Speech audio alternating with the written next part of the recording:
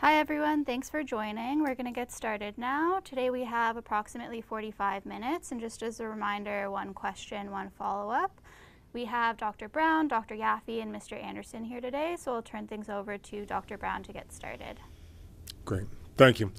And before we start reviewing numbers and charts today, I want to talk bluntly with you about two critical issues that underpin all of the data I will share.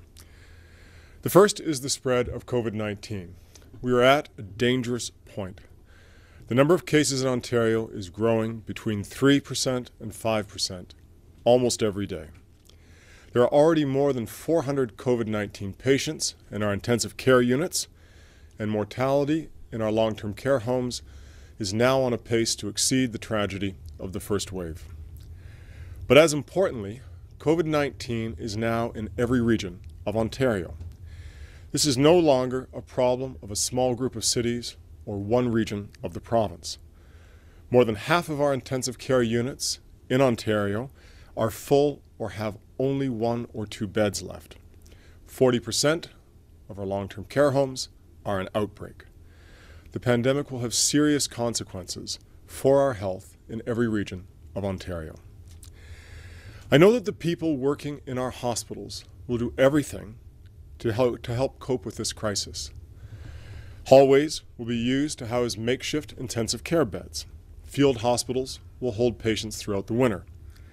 But as we climb closer to 1,000 intensive care beds, about half of our capacity, filled with COVID-19 patients in February, we will have to confront choices that no doctor ever wants to make and no family ever wants to hear.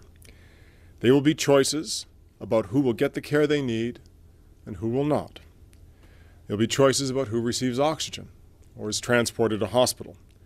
Decisions we are already seeing being forced on ambulance crews in California, where the virus has spread widely. And I want to emphasize that the choices will affect all patients needing intensive care, whether it's patients who have a heart attack, who've been in a motor vehicle accident, who have COVID-19, or any other cause. This also means care for thousands of patients waiting for surgery will be delayed or canceled while we add more patients to these wait lists. It is critical to remember that when care is delayed, patients get sicker and their prognosis worsens. Simply put, delays kill. At the same time, the impact in our long-term care homes is as or more devastating. We already have well over 1,000 deaths in long-term care in this second wave, but we also have to acknowledge the anguish and the heartache of our most vulnerable senior citizens as they are cut off from their loved ones, as long-term care homes struggle to keep the virus out. As you'll see from the maps I will show today, long-term care homes across the province are now affected by COVID-19 outbreaks. And as the virus spreads, so will the outbreaks, and so will the deaths. And I want to be clear, the impact on our health system is already greater today than we have ever seen in Ontario's history. If we look at just one community as an example, Scarborough has already had many times more emergency department visits and hospital admissions than in an entire bad flu season. And we are now only a few months into this second wave. And as my colleagues have shown, using Ontario data, the impact of COVID-19 is far greater than diseases like flu or anything else that it's regularly compared to. And the stakes have just been raised. We'll discuss today in the briefing a new variant of COVID called B.1.1.7 that has likely arrived from the United Kingdom. This variant is in the province right now. Today, the number of Ontarians with COVID doubles every 35 to 40 days, roughly every month to month and a half. But this new variant, if it spreads, will mean that the doubling time for cases could drop as low as 10 days. Now, the vaccine, and this new variant is not more lethal. But because it spreads so much more quickly, if it gets out into the community, there is no question that we'll have more cases and many more deaths. People will die from the virus itself and from an overloaded health system that is unable to respond to their needs. The second key issue for today is controlling the spread of COVID-19. As you will see in the upcoming slides, the majority of Ontarians are working to follow the public health restrictions. Thank you. Your actions protect yourself, but they also protect other Ontarians. I know this can be hard work, and I know this involves hard choices about seeing loved ones and friends. But our actions are key to controlling the spread of the disease. However, there remains a substantial number of Ontarians who are not following restrictions, and their actions will undo the hard work and effort of those Ontarians who do. If we do not follow these restrictions, COVID-19 will continue to aggressively spread before vaccines have the chance to protect us, and this will have tragic consequences for us, for our health, for our province, and for our health system. The vaccine will come, and it will be in people's arms before many of us really even understand how quickly it's moving. But that is still months away. We have a big job to do right now. Any restrictions will take time to have an impact, but stopping the growth of the pandemic is not impossible. Other countries have witnessed the same growth that we have, and they've taken action by enacting and enforcing higher levels of restrictions. And it has worked. The Australians celebrated New Year's Eve, and their shops are open. The French have cut their cases by half, and Germany is flattening its curve. But we must also support Ontarians who, by virtue of nothing more than the work they do and the communities they live in, face much greater risk of exposure to the virus. This means greater and more accessible testing, close engagement with community leaders, and support for people who do the essential work we all rely on every day, so that nobody has to choose between getting a test and putting food on the table. This means making workplaces as safe as possible. It means support for isolation when someone tests positive. It means income support, and it means protection from eviction. As I move into the numbers in today's briefing, I want to say a special thanks as well to Dr. Adalsteinn and her team, who have been instrumental in producing today's and many preceding briefings. And with that, I'm sorry, but the sign language translation will disappear as we go into the slides, and it will be back as soon as we're finished presenting the slides. So key findings, as we do every day or every time that we make these briefings, I want to just call attention to a few key issues. Growth in cases has accelerated and is now over 7% on our worst days. Almost 40% of long-term care homes have active COVID-19 outbreaks. Since January 1st, 198 long-term care residents and 2 long-term care staff have died of COVID-19. And our current forecast suggests that the deaths in Wave 2 in long-term care will outstrip those in Wave 1. COVID-19 ICU occupancy is now over 400 beds. Surgeries are being canceled, and the access to care deficit will continue with real consequences for health. Much of this is due to the fact that mobility and contacts between people have not decreased with the current restrictions. Survey data do show that the majority of Ontarians are helping limit the spread by following current restrictions. However, case numbers will not decline until more of the population follows their example. A new variant of SARS-CoV-2 called B.1.1.7 could drive much higher case counts, ICU occupancy, and mortality if community transmission occurs. The doubling time for cases could drop by more than 2/3. And just to make it clear, this variant is in Ontario. This is not a hypothetical. The variant is here. It's just depending now on how fast it spreads.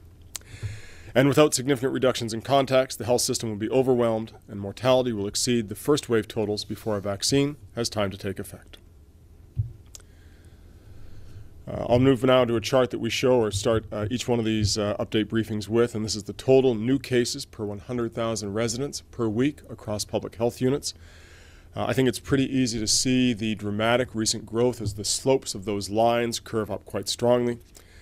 I think it's important to note that all the public health units are now above restrict, and the majority are above the control line. So this is quite substantial growth. Moving on and looking at COVID-19 testing percent positivity across public health units. Again, you can see the dramatic growth in a number of public health units there, and all are above that control level now in the province. There is not a single public health unit, or any of the results that we present here that are below that threshold. And I think it's important to note that this is occurring despite strong testing volumes. So this is not an artifact of lower or reduced testing. This is persisting despite very strong testing volumes. Move on now to percent of COVID-19 test results returned within 2 days across public health units. We often talk a lot about the variation across public health units. You can see this variation persisting with rates going from about the low 60s to just into the high 90s%. Fast turnaround of test results is critical to both helping people isolate at home so that they don't spread the disease, allowing people who are negative to actually go about their work, and as importantly, initiating case and contact tracing and helping control the spread. This is a number that's critical to fight against the disease and one that needs to move upwards. Moving on now, I just want to talk about the percent positivity by age group. We've truncated the chart a little bit here. We only go back to August now to give a little better resolution on the data. Again, the darker the square, and each square represents an age group, starting with the youngest age groups at the bottom, moving to the oldest age groups at the top. Each square represents one of those age groups. Right at the top, you can see the 75-plus group, the most vulnerable to COVID-19 infection. And you can see how that is darkened progressively over time. It's important to note, though, that all of these squares are darkening over time, and every square is over 5%, despite strong testing volumes. So cases continue to rise, percent positivity continues to rise, testing is stable. This means that the growth of the pandemic is particularly acute right now, and at that point that is, I think, no longer we can describe as precarious, it is dangerous. Let me move now to spend some time focusing on long-term care. You can see the curve here of deaths and cases. I think it's really important to call attention to that green curve, which is the cumulative deaths.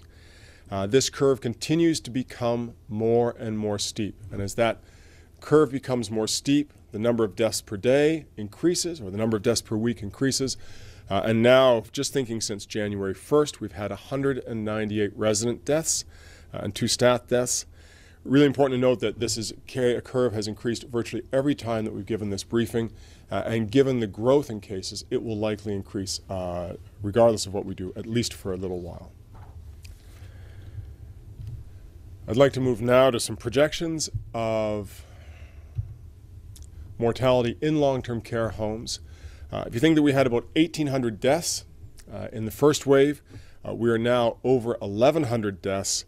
And under at least the worst case scenario, we would be looking at over 2,600 deaths by Valentine's Day, which is a significantly higher number than the first wave. That blue area behind the red bars are the actual deaths. That blue bar is the range of our estimation. You can see that now it's not going to be anything lower than 1,100, and there's a very good likelihood, given that slope, that we will start to approach that worst case scenario with a substantially higher death count in wave 2. Than in wave 1. I'd like to now move and start to show some maps of the progress of the disease across the province. Starting here on July 1st, you can see the map there.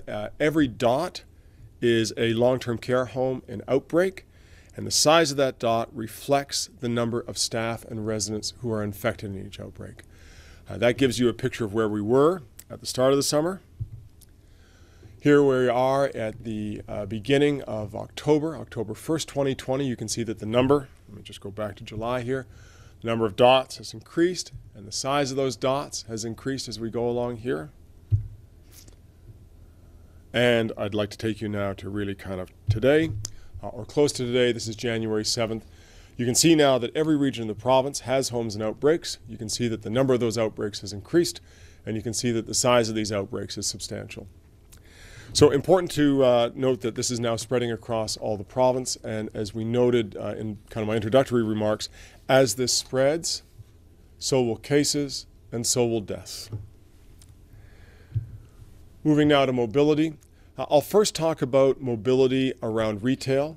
This is what we're using sort of cell phone and other types of data. We're able to understand where people are in terms of the types of places they're at. You can see that there was a very dramatic spike in retail before the Christmas holidays. This came down, people visiting retail areas. You can see, if you look very closely, that there are some gaps or drops in visits to retail that happen just after the lockdown measures are put in place, but not significant drops. And I think more importantly, it's really important to look at sort of an overall measure of mobility. The panel on the left-hand side of this chart is the changes in people's visits to workplaces. The panel on the right-hand side is changes in people staying at home.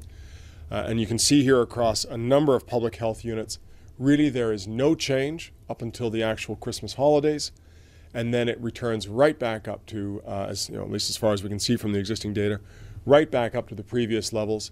So we're not seeing any real change in people staying at home. And I think it's important to note that this line is really flat since July, which means that we really haven't seen a break in mobility since probably the nadir or the lowest point of the pandemic, despite growing case numbers. I want to move to some survey data that has been commissioned by the Fields Institute here and start to talk about people's behaviors. Great. So with current restrictions, almost 2/3 of the population are acting in a way that will decrease COVID-19 spread. And so, for instance, the top bar asks the question, are people in your neighborhood physically distancing? And about 25% say all the time. About 40% say most of the time, or at least trying. But there are 35% who report that people in their neighborhood are occasionally or never physically distancing. And that's a key step in actually breaking the transmission of the disease. Looking a little more into what will have been happening around the holidays here. In the last 4 weeks, how many people outside your household visited your house for a meal or a celebration or a stayover? About 32% of the population reported that 3 or more people visited the house. And for those who reported people visiting the house, 1/3 did not observe restrictions such as mask wearing or physical distancing, which is key to actually preventing the transmission of the disease, particularly if this is indoors. So about 2/3 of the population are working to try to break the spread of the disease, but I think their efforts will go and be undone if the entire province does not pitch in here. Now let me go on to projections here. As before, what we do is we project based on the existing or current growth in cases where we think it's going to go. You can see there that really with case growth between 3 and 5%, that's the second and third line from the top, we're really pretty much exactly where France and the UK and the Netherlands are at the same point in their pandemic growth. And so we're facing the type of growth now that those jurisdictions have felt the need to take decisive action on to restrict. I won't get into the overall case numbers, save to say that if we do hit the 5% level of growth, which is quite possible, we'll be looking at over 20,000 cases a day by the middle of February. And if we get into a darker situation with 7% growth, where actually we have seen some days at 7% growth, we'll be looking at over 40,000 cases per day. This, of course, unfortunately translates into dramatic reductions in intensive care use. Dramatic reductions in intensive care unit capacity. And so we're already over 400 beds. And by the end of the first week of February, even under a very optimistic scenario of 1% growth, we will have over 700 beds filled. If we're at a more reasonable range between 3% and 5%, we'll be looking at 1,000 to 1,500 intensive care unit beds occupied by COVID-19 patients. And obviously at that point, it's no longer a possible level of capacity to support because we are expending the majority of our capacity in intensive care taking care of COVID-19 patients. We haven't shown a 9% growth rate, which is what is threatened by some of the growth that we've seen in other jurisdictions. But if we did, the number would be an almost impossible 2,000 intensive care units, intensive care unit beds occupied by February 5th. Continuing on here, I want to show the slide on intensive care unit admissions and hospitalization rates overall. For the last several briefings, we've been reporting a roughly consistent growth in this number each time. You can see now that over the past 4 weeks, there has been a 72% increase in hospitalizations and a 61% increase in intensive care unit patients. Given the growth in cases, given the increase in percent positivity among our older age groups, this trend will continue for a while. I'd like to now talk about the distribution of these intensive care unit beds across the province. It's important to note that we now have about a quarter of our hospitals with no ICU beds free, and another quarter have only 1 or 2 beds free. I think it's important to kind of present this because we're now looking at a situation where half of our intensive care units do not have the capacity to respond to emergencies, medical emergencies, whether it be for individuals like a heart attack or emergencies that might affect multiple people, such as violence or motor vehicle accidents. I also want to note that these hospitals facing crisis now are distributed across broad parts of the province. And perhaps as well also note that the hospitals that are most affected are also referral centers for the entire province. So this type of ICU occupancy compromises care across the province. This is no longer an issue of 1 or 2 regions, and it's no longer an issue of moving patients around to try to accommodate access to care problems. I want to note here the continuing access to care deficit. You will see a sharp blip up in the volume of surgery done over the Christmas holidays. This is a blip up not in terms of absolute numbers in a way that would give us any comfort. This is compared to the volume of surgery over last year's Christmas holidays, which is typically a slow period. But you can see with the close of the holidays, that surgery has actually started to decline substantially again below 2019 levels. And just to kind of put this again into perspective for people, when we start to delay care, much of what we talk about in terms of tumor doubling time is measured in weeks. Cancers get larger, prognosis gets worse, and patients will die. Heart disease will worsen, and patients will die as they're unable to get access to care. But perhaps as importantly, there is large swaths of our healthcare system that are similarly compromised, everything from mental health care through to addictions care, through to care for chronic diseases. All these become compromised, and this builds up not only an access to care deficit, but a substantial health deficit that will persist and will be as inequitable or more inequitable than the rest of the pandemic. Of course, this translates not only to problems in access to care, it translates in problems in mortality. Daily mortality is increasing, doubling, if the trends persist, to between 50 and 100 deaths per day between now and the end of February. To give you an idea of this in relationship to other causes of mortality, this would really put COVID-19 into competition for being the single greatest cause of mortality on a daily basis at that point, potentially larger than cancer and heart disease. It's already larger than virtually every other cause that we look at, but this will put it into the first position with very little opportunity from challenge. Now I'd like to talk about the new variant of COVID-19, the new variant of SARS-CoV-2, B.1.1.7. And this is the variant that appears to be much more easily transmitted. We look at it as probably being about 56% more transmissible, but we're pretty confident that this increase in transmissibility, the ability for it to move around and infect other people, is at least 50% and maybe as high as 75% more transmissible. Fortunately, there's no increase in disease severity, and the vaccines are likely still effective. But the critical issue here is as case numbers grow, as that transmissibility leads to higher case numbers, it does lead to more hospitalizations, it does lead to more intensive care unit occupancy, and it does lead to more death. It's not an issue of changing the rate, it's really an issue of changing the overall number. Let me now talk about what this does to our modeling projections in terms of numbers of cases. Just advance the slide there, thank you.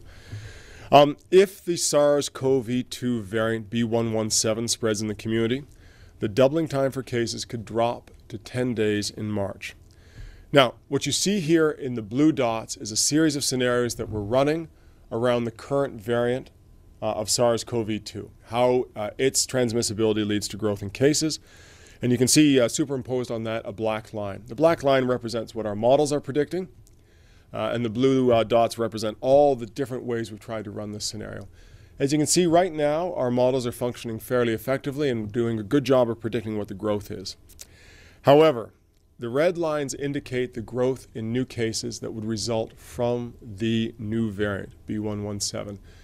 And you can see that if we've had one case introduced into Ontario in mid-October, even if there's a chance that 2/3 of any of these new cases introduced don't get transmitted at all.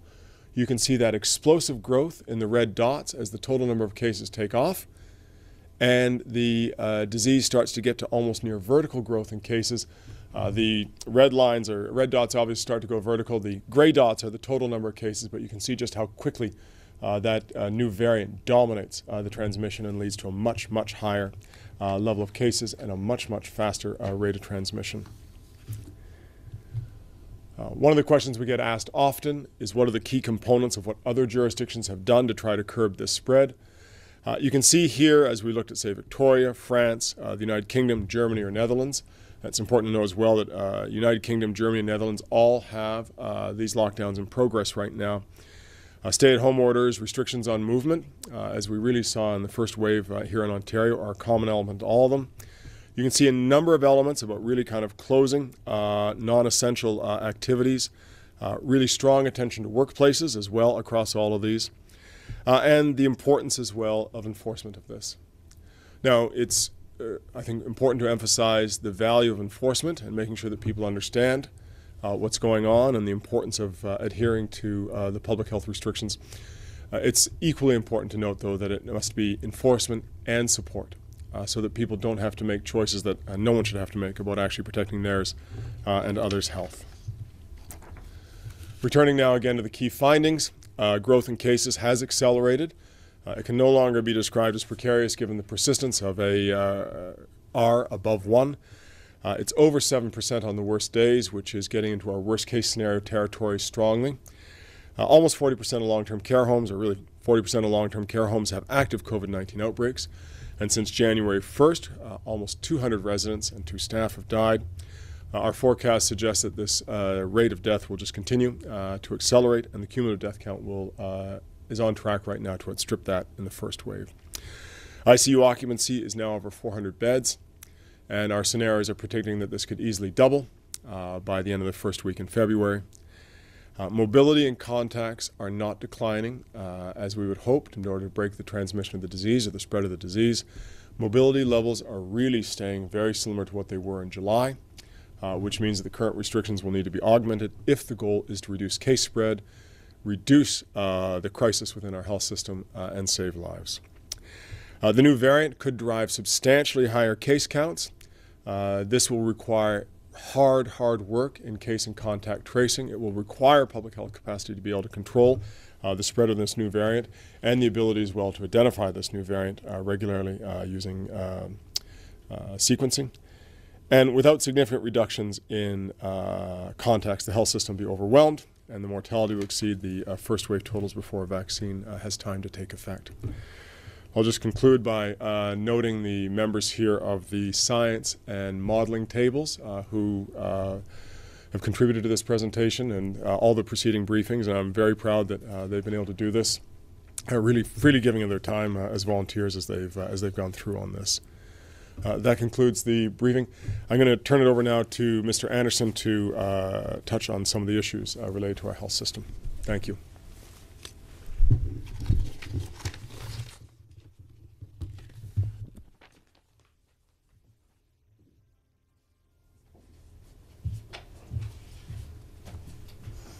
Thank you, Dr. Brown. Good morning, everyone. I'll be brief. I know we'll want to get to questions and answers. Just wanted to really highlight and echo one of the many points that Dr. Brown has made today that is critical for us. And that is that when we're talking about the impact of COVID, we're not only talking about COVID. We're talking about mortality in long-term care homes. We're talking about people living with cancer, with heart disease, with respiratory illness, with neurological illness, not being able to access the services that they need. You heard Dr. Brown talk about the very serious impact that that has on their health care. So really what we're talking about is that when we stay home, when we follow the public health measures, we're doing that not only to slow the progress of this disease, but we're doing it for all of those people who have those other illnesses, the non-COVID illnesses like cancer and heart disease, and we're doing it for them. It is imperative that we find a way to flatten this curve and not have the kinds of numbers that Dr. Brown has just presented as early February. thank you for your time. I look forward to your questions. We'll go to the phone lines. Just a reminder, one question, one follow-up. Over to the first question, please. From Antonella Artuso at the Toronto Sun. Please go ahead. Thank you. Doctors, in a race between the variants and the vaccine rollout, why would you be so concerned that the variants would win? Shouldn't the vaccine program be far enough along to mitigate the worst case scenarios? I'll start, and then I don't know, maybe Dr. Brown may want to add. But first, I do want to inform you that as of last night and further detailed this morning, we've been informed by the Public Health Ontario Lab we now have 8 additional cases in Ontario of the UK variant, the B117. So that means we now have 14. It's very likely we have more that we're not aware of. In those new 8, 5 of them are connected to a recent traveler from the UK. The other 3 at this point, we have been unable to get any evidence of travel, although the health unit is continuing to interview the people again, because I think it's important for people to understand how important it is to be open about a recent travel, even though they think maybe that might get them into some trouble. Of course, it would not. So, I mean, the vaccination program is going as quickly as it can, given the supply issues, given prioritizing populations. So we are prioritizing, as you know, the most vulnerable populations, the long-term care residents and healthcare workers who work with vulnerable people, Indigenous populations, and people who are patients of chronic home care. So those, as we get through those, hopefully that will reduce the rate of illness and mortality or death in those populations. It will not give us herd immunity. So we believe in order to get what we call herd immunity, we probably need 60 to 70% of the general population vaccinated. That won't happen for many months. And so the variant is already here. We know it's, the data shows, as Dr. Brown indicated, it's probably at least 56% more transmissible. And at this point, as I said, 3 of our cases, we don't have a travel history. If that's confirmed, we have evidence then of community transmission. And that is a very serious concern that the vaccine will not be able to address quickly enough. I don't know if Dr. Brown, I think I've covered it. Thank you. Follow-up? The November modeling had the curve flattening at just under 1,500 cases. The hotspots, so-called hotspots, have been in lockdown since the beginning of December. What do you think happened, especially considering some people will say this means the lockdown didn't go far enough, but others will say the broad-based lockdown doesn't work? I will start, and then I'm sure others will want to add. I think people are tired. It's been a long time. We're all tired. We're all fed up. We want this thing to go away. And as you could see from the data Dr. Brown showed, the mobility did not change. People were out and about in the summer, and despite going into a shutdown in the gray zones, people were still moving about. They were going to adjacent regions to go shopping. They were out and about. And I think, and we know that 1/3 of people, according to the survey, are not following public health measures. So I think what it shows is that the shutdown was not enough. We need more stringent measures. The data is showing we're in a very dangerous situation now. The number of cases is going up, the number of hospitalizations, ICU beds. We are in a serious situation, so we need more serious measures put in place. Next question. From Matthew Bingley at Global News. Hi, good afternoon. Good morning, rather. My question is for Dr. Brown. Just about the percent growth that you were going through. You talked about the 5 to 7% range. Where, because it will take about 2 to 4 weeks before we see these latest restrictions to actually have any effect. Where do you predict in that period that we will actually see the growth rate go? So right now with growth consistently between 3 and 5%, if we don't see a big impact from the new variant, I think you'll just see it following right along between those two numbers, so not seeing any break. The point you're making is a very important one, a very sort of logical one. It takes a while for restrictions to affect what the case rate looks like because people need to stop moving around, the contacts need to decline. That reduces the transmission, but all the people who are infected and now incubating will actually show up as case numbers. Follow-up? Yeah, and just to follow up on again on the growth rate, but then with the UK variant factored in, I'm just trying to see if you can drill down into that a little bit more about where we likely are with it actually factored in. Do you not know yet? Because I know we have about 14 cases, but Dr. Yaffe did mention that it is increasing and there likely are other cases out there. So do you know sort of where that growth rate is affected with that variant at the moment? Sure. So we can't tell the exact component of the current growth that is due to the new variant and the current growth that is due to the existing variant. What we are seeing, though, is a couple, three things that I think are important to sort of call out.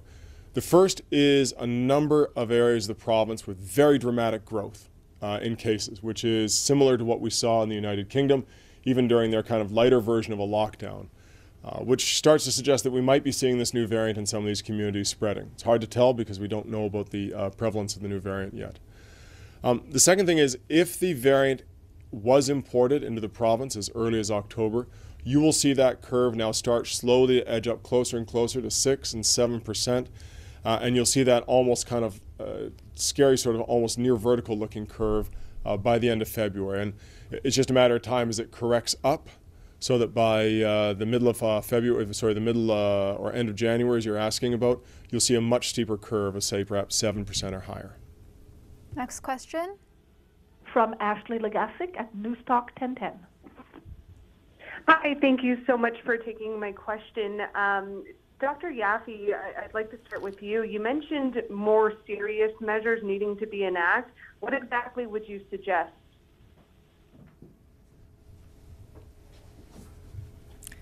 Well, you've seen the measures that were put in place in the other jurisdictions. The public health measures table met and discussed various options and pros and cons and the evidence. And those have gone forward through the Chief Medical Officer to Cabinet, and they will be announced this afternoon at 1 o'clock. Follow-up? Thank you. And we know how much older and immunocompromised people are being impacted in the hospitalization and death numbers each day. But if we continue on this track, I'm just wondering if you could reiterate how the ramifications to our healthcare system would impact an average, healthy, younger person. I think Mr. Anderson might answer that. Thank you.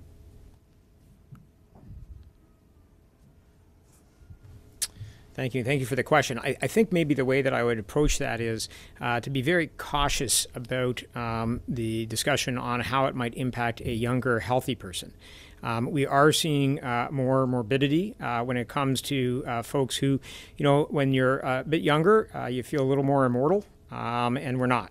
And we are seeing trends where people who are younger getting COVID, and although the mortality rate may not be as high, we certainly can see continued morbidity for those people. So there's really no one who should consider themselves immune until you've gotten your vaccine around the impacts that COVID can have. Next question. From Mike Crawley at CBC News. Yes, hi. So the government's putting a lot of emphasis on sort of personal responsibility, people not following the guidelines as being a driving factor from that survey data that you have. What evidence is there that Ontarians are any less likely to be following public health guidelines than other places? Or could you try to explain to what extent is the lack of following the guidelines actually contributing to this steep rise of infections that we've seen? I'll start. I don't know, Dr. Brown may want to add. I'm not sure how we compare to other jurisdictions, but we know that this infection is spread between people. And if you're not wearing a mask and you're getting within 2 meters of somebody, or you're going out when you're not feeling right, all these things, that's how this infection spreads. And you know, some people may have a very mild infection, and they may think, oh, this isn't, I'm okay, I can go out, I can go to work.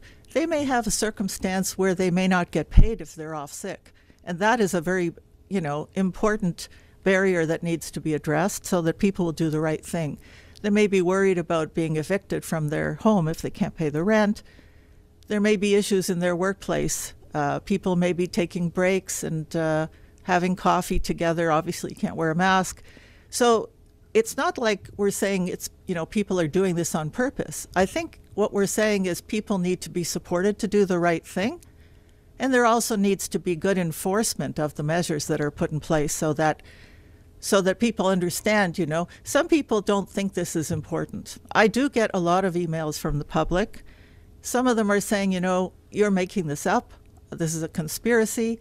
There isn't really anything happening. So, it's hard to believe that anybody actually believes that, but they are. And it's important for people to know this is real.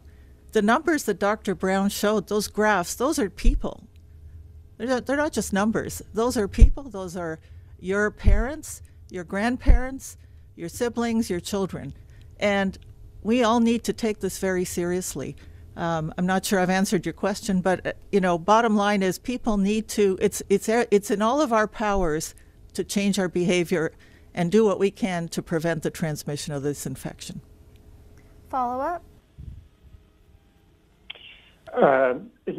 So also to you, Dr. Yaffe, then you mentioned how serious a concern the UK variant is. My colleagues are reporting this morning about the discovery, really by accident, of some cases of B117 that were detected, by a bit of a fluke. What efforts are you going to put forward to increase surveillance of B117 to try to get an accurate sense of how widely it's spreading?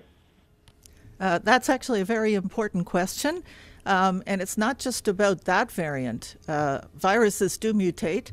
The UK variant, B117, people from the UK don't like being called the UK variant, but anyways. There's also a South African variant that's been found now in Alberta, and there may be other variants. So doing active surveillance and looking at the genomic sequence of the virus is really important. And actually, I was just on the phone this morning with Dr. Allen, who's the chief microbiologist at the Public Health Ontario Laboratory. They are now testing 500 to 600 samples a week. Other labs are testing as well. And luckily so far have only found a very small number, but they need to start to gather the data together and look, and they are working as well across the country with the National Microbiology Lab and other labs so that we can identify variants as soon as possible and understand what their implications are. Next question. From Randall Denley at National Post. Please go ahead. Hi, I know you're projecting significant additional long-term care deaths by mid-February. I wonder, are you taking into account the plan to vaccinate everybody in the LTC hotspots?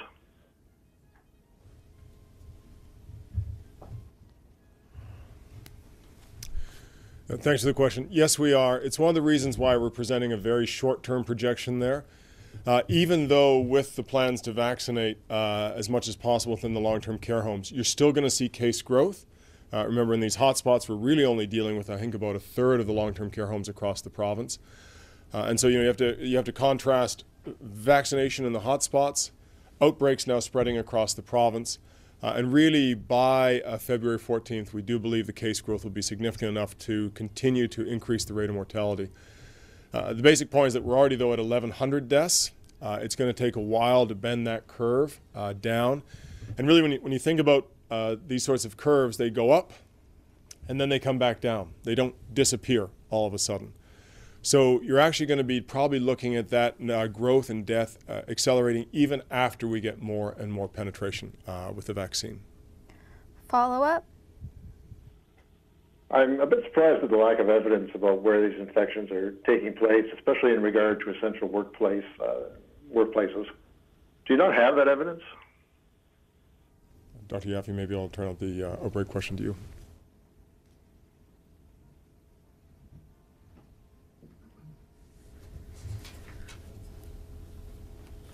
Public health units do follow up as much as they can, given the current huge numbers of cases in some health units, to determine, was this person at work while they were infectious? Were they at work when they might have acquired the infection? And there are certainly significant numbers of cases that are associated with workplaces. And then not only that, they spread it to their family and their household and others. So we know that workplaces can be a very important a source of infection, as can other settings where people congregate. Next question. From John McGrath, TVO. Please go ahead. I'm wondering what the projections for deaths are going forward. We've already passed 5,000. Do we expect to see 10,000 people die in Ontario?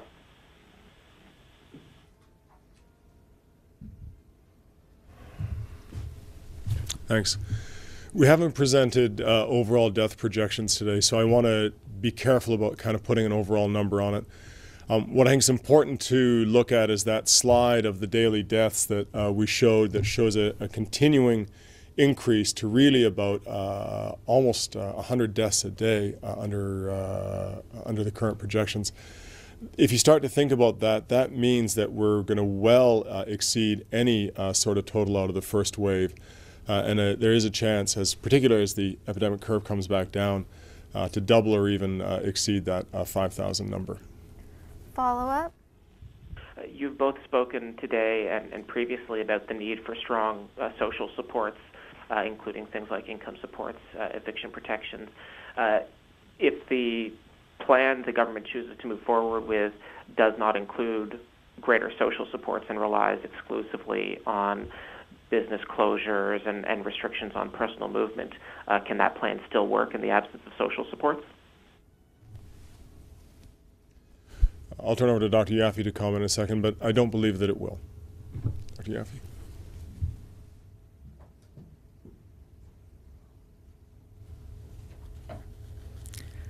Yes, I agree with Dr. Brown. I think enforcement is obviously important, strict measures and enforcement thereof, and clear communication, but also needs to be with support.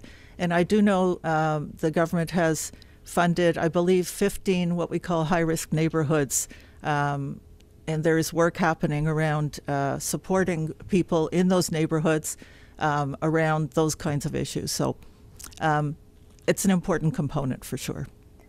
Last question. From Natasha MacDonald at Radio-Canada. Please go ahead. Hello. My question is for Dr. Brown. Would you say this new modeling isn't dramatically different from the one presented before the holidays? Like, as worrying as these projections are, is it fair to say you're not surprised that evidence was already pointing to the need for stricter measures than the ones in place now?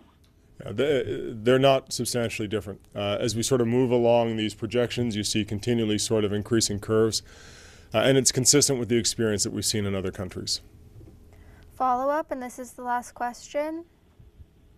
Quebec has vaccinated about half its residents in long-term care. Here in Ontario, there's evidence that hospital workers that aren't patient-facing have been vaccinated.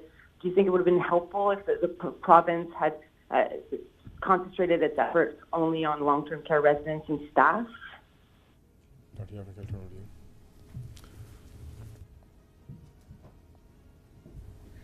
to you. The province identified 4 priority groups for the first phase, and long-term care residents are obviously a very important part of that, as well as healthcare workers who work with patients, Indigenous communities, and patients who are getting chronic home care. I think, as you know, one of the limiting factors at the beginning was that we were dealing with Pfizer vaccine, which needs to be stored at minus 80 degrees centigrade, very special circumstances. And only very recently have we determined a safe way to move the vaccine. So, and it couldn't be put in multiple locations. So we started with the vaccine in hospital settings, which is not the usual way we deliver immunization programs. And it was targeted to long-term care workers and hospital workers, particularly who are seeing COVID patients either in the emergency room or the ICU or COVID units. Now we have determined how to safely move the vaccine. We have the Moderna vaccine, and so we are working very, very hard to get the vaccine into the arms of long-term care residents and those staff and essential caregivers who haven't yet received it. And the target is to get all of the long-term care facilities in Toronto, Peel, York, and Windsor done by January 21st, and the remainder hopefully by the end of this month. Thanks, everyone.